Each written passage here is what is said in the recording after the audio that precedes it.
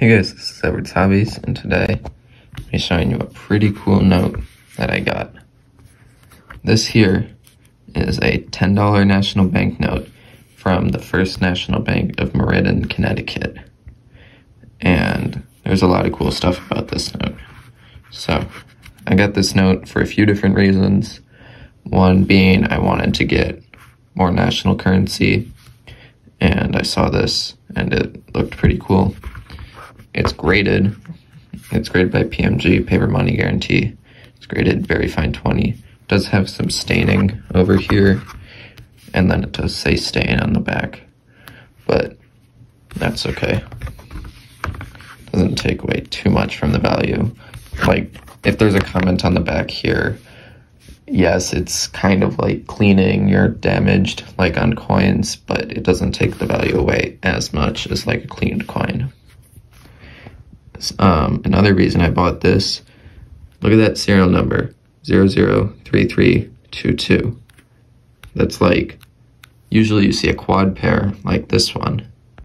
This is a quad pair note. See, it's 33446622. And this is 003322.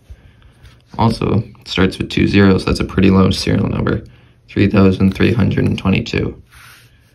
So yeah, I really like the serial number, and it's a trinary, 0s, 2s, and 3s. Almost kind of a ladder, like, or mixed ladder of sorts, which is cool, but not really. And yeah, so that's the note. It's got a brown seal here, and I can compare it to, here's like a Federal Reserve note, $10 bill. This is the 1950A. I got it at the bank. So you can see pretty similar. The top is a little bit different, but the rest of the note is pretty similar besides the charter numbers. And I can compare it to my $5 national currency. This one's from the Marine National Bank of Milwaukee. And pretty similar. I did notice the top here is a little different. Secured by the United States bonds, is like outside of the national currency box on the 10, but it's inside it on the 5. And the 5 kind of has it, United States of America, curved like that. Here it's just flat. But yeah, now it's cool to have two national currencies.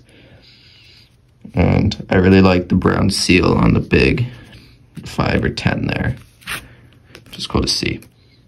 And something cool I figured out with national currency is, well, I'll show you the book first. I got this book, it's called Paper Money of the United States. It's basically like a red book for paper money, but it's got a lot more information than just prices. We can go over to national currency here, and small size national banknotes. $10 notes. This one's graded 25. It was also nice to get a graded note. This is my first graded note, because now I have like a benchmark to go off of. I'm not just guessing. I know if it's similar to this, it's about a 25. If it's better than this, better. If it's worse than 25. And it's a nice middle grade. So if you get a graded note, I'd recommend getting one and get it in like 20, 25, or 30 something, so you just have something to go off of. But then here, VF20 to EF40, so probably about $80, $85 maybe, somewhere in that range, because it's a type 1, meaning it just has the charter number on the sides here. If it were a type 2, there's a $5 here, it has the charter number over by the serial number there too. But yeah, then it'll also show you like the states. Like if you're getting one from Alaska, there's 3 known of each large and small size, or type 1 and type 2, so $10,000 each, and VF20. But then if you go to like Connecticut, where this is from, it's just, there's 51 banks, and it's just the regular 75, because Connecticut made a lot of notes. And then what's cool, so if that wasn't cool enough, then you can also look up the bank itself. So this is charter number 250, which is pretty low considering there was more than 14,000 banks. And you can go in the back of this book, and there's a list of all the national banks back here. And if you go down to Connecticut, down here, we go to 250 there, Meriden, First National Bank. And this will show you the number of large size notes and small size notes known. So, Meriden, Connecticut, First National Bank. See there? There's 46 large size notes, 53 small size notes known. So yeah, only 53 small size notes known. And that's equivalent, like 53, put that in perspective. This is 53 $1 bills. That's all of the small size notes known from this bank. And if you add those together, small and large, there's 96 or 99 notes from that bank. Here's a strap of 100. That's it. Every single note ever printed by that bank could be in here.